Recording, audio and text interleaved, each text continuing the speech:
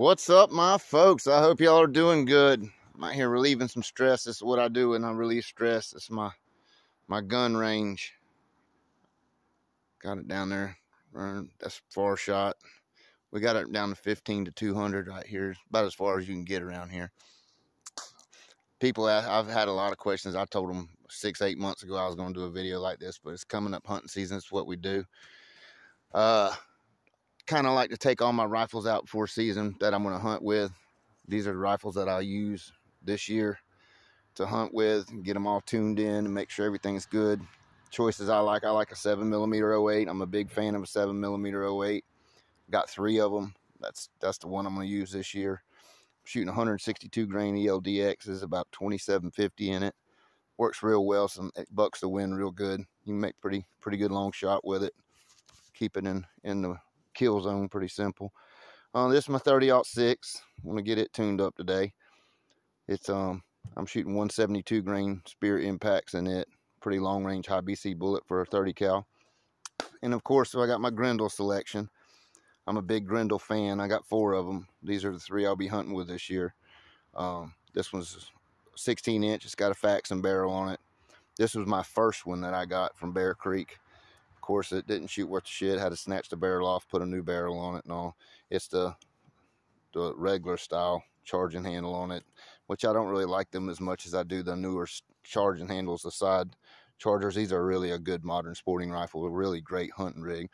That's another one with a 16-inch barrel, but it's stainless. Now that one was accurate. If you're going to use the Bear Creek for your rifles, I suggest you get stainless. That's the only barrel I've had from them that has shot good.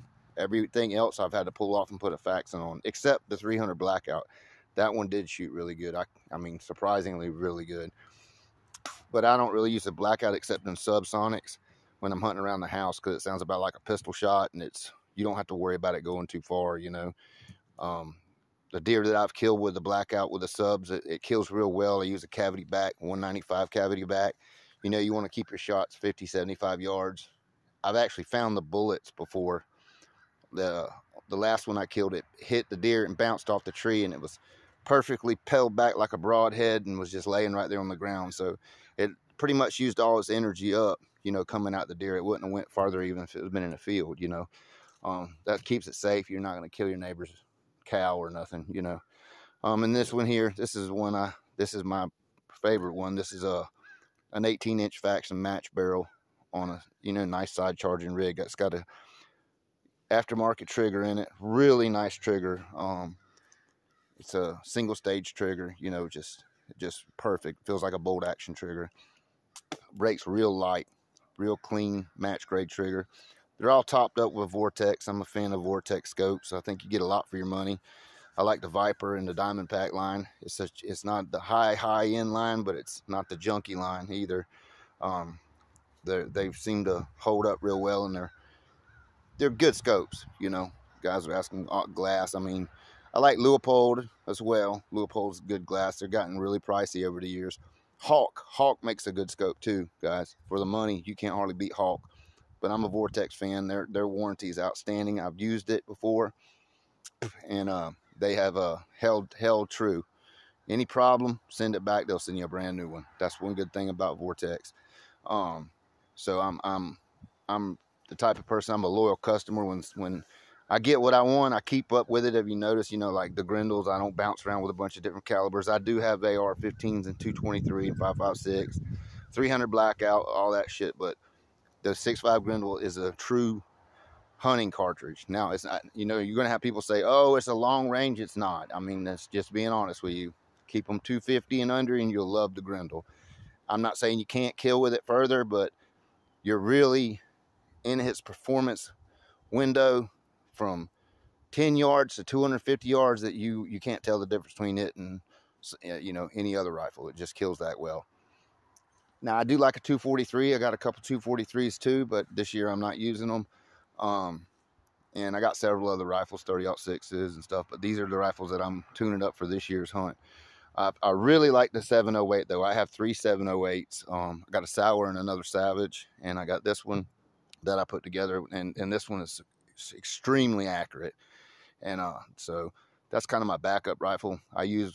And then of course 7mm Remington Magnum. That's my rifle I use when I'm shooting cross cow pastures and down power lines and such. It's a great rig. Now this one doesn't have a vortex. I got the old Nikon on it that I've had forever, but it's a good clear scope. It's kind of kicking the nuts to us sportsmen that Nikon decided they want to be bird watchers instead of, you know, supporting the people that kept them in their game. I had so many Nikon scopes, and last year I sent one back that was, you know, they're supposed to have a lifetime warranty, and they sent me a damn voucher for like $225, and the scope was over $400, you know, and it was like, that's really disrespectful to do to your customers. So I don't buy a Nikon anything anymore, you know. But this is a great gun. This is a 7mm Remington Magnum. It's a high country. It's very accurate. It's finicky. It's finicky.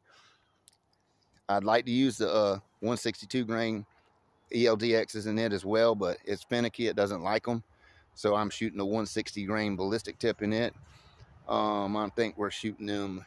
Yeah, we're shooting them right at 3,030 feet a second, and it'll keep them at 200 yards inside an inch. So that's doable for me. It'll shoot other loads too. It loves the 139 Hornadies, those cheap interlocks. It loves them too. I mean, it'll put them in the same hole at 200 yards. But I like a little more weight with it for the wind. You know, it's got a little higher BC in that 160 ballistic tip. And today I'm gonna try some of the Accubons. I like the Accubon 30-06. I'm gonna see what they do, but the impacts have been working pretty good for us lately. And on the Grendel I'm using this year, I'm using the 115 grain tack. And of course, on in my short 16 Faxon, I use the 123 SST. It works real well. And on my stainless, I like to use the Spear Gold Dots. Guns are like dogs, man. They prefer certain things, you know. You gotta to keep them with what they like. You know, you can't just say, I'm gonna buy these bullets and use these bullets. The gun has to tell you what it likes. But this is my golf. You know, some people like to play golf, and to relieve stress, this is what I like to do. I come out here to my own personal little range, and I piddle around an hour or two, and try to make little bitty holes, little bitty groups at long distance. But anyway, guys, that's what we use a lot in my camp. Like I said, we do use the 243 a lot too, but this year they're my wife's guns, so I got them for her, so I don't even want to use them this year. Just kind of put them up in the back of the safe. And there's several other calibers I reckon, you know, like the 6.5 Creedmoor. Everyone loves Creedmoor. I do. It's a great cartridge. Okay, you'll never hear me knock it. But like I said, I'm shooting the 708. I got 3 of them. I'm not going to change. I reload all my ammo and stuff. So, you know, every time you change a cartridge, you have to buy all new shit to load for that cartridge. Brass, dies, bullets, you know. So I kind of keep it with 7mm, 30 cal, and 6.5. And, of course, my 6mm stuff. You know, then you got, you know, your smaller cartridge, like 300 Blackout and your 223 and stuff like that as well. But I only, you know, around the house, I use the 22 Magnum more than anything, you know, if I had to kill something.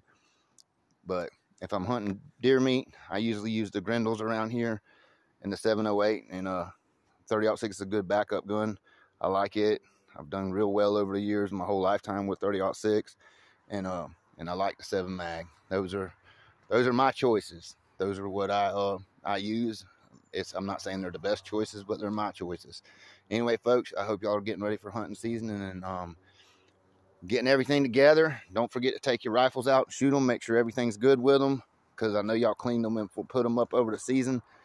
Get them fouled out and driving in good. Y'all take care. Y'all stay safe. God bless you, and keep on bulldogging.